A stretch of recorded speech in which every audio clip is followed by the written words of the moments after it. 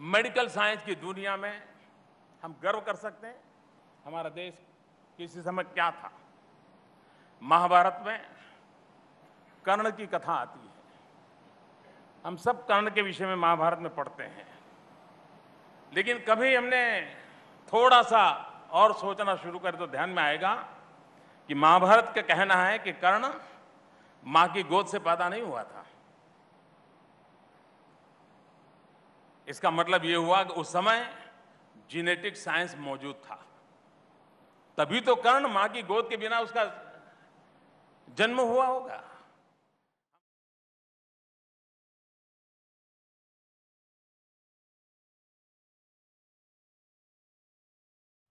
What is so dangerous about today with the RSS governing India? Of course, the people who are affected, say the Muslims, to some also Dalits, other minorities, Christian tribals for instance, they are directly affected. It seems almost that mob violence is being not only encouraged, but almost being expected by the central government, the way ministers respond to it. So, that is one issue. But the second and larger issue is what about the country? And it is that which is even more worrying. Because if somebody in some other country, its prime minister had said, for instance, that Bulgaria knew about plastic surgery in remote times when the Slavic gods were worshipped, what would one have thought? Somebody who should go to an asylum, but an Indian prime minister makes it. हम गणेश जी की पूजा करते हैं, कोई तो plastic surgeon होगा उस जमाने में जिसने मनुष्य के शरीर पर हाथी का सर रख करके प्लास्टिक सर्जरी की प्रारंभ किया होगा। अनेक ऐसे क्षेत्र होंगे जहां हमारे पूर्वजों ने बहुत बड़ा योगदान दिया है। And for a long time, except for the Indian History Congress, everybody is silent. The Science Congress is silent, and then everyone else begins saying these things. It is so. It's very encouraging and it's very comforting that now I believe even 500 scientists have signed. I was just coming. And some of them are perhaps government servants, many of them government servants.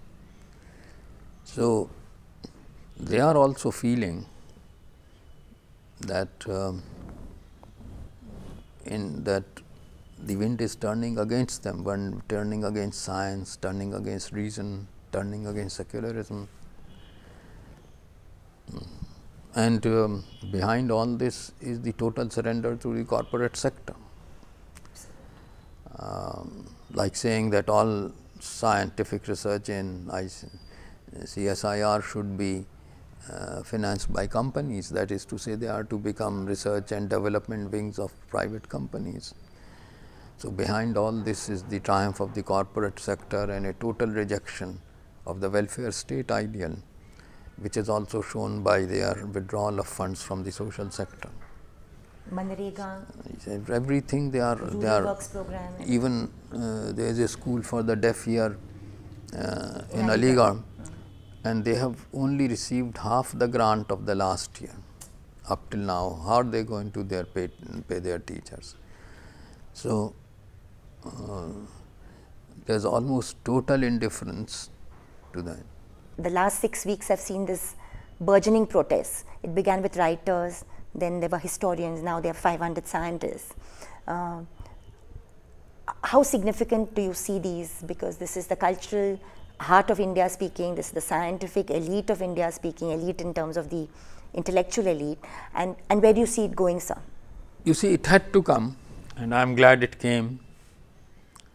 One must remember that RSS and Hindu Mahasabha, but RSS mostly now, RSS now and Hindu Vish Parishad and all its sister organizations or front organizations, they present a picture of an ideology that is revolting to any ordinary person of common sense who has gone through the ordinary education mill. It is all right when they appeal to the upper caste, but when they are all saying this about plastic surgery, about everyone knowing everything in the past, about justifying mob violence, then they are practically rejecting the whole modern view, not only the secular view, the modern view of life, the rational view of life. And the only practical purpose seems to be to strengthen the corporate sector, and they are quite open about it. So their entire ideology in fact works to justify that particular orientation of the regime. Now I do not say that the previous Congress regime did not also support the public sector, but they did not support it totally in that crude way, an open way in which the present government in the name of development is doing.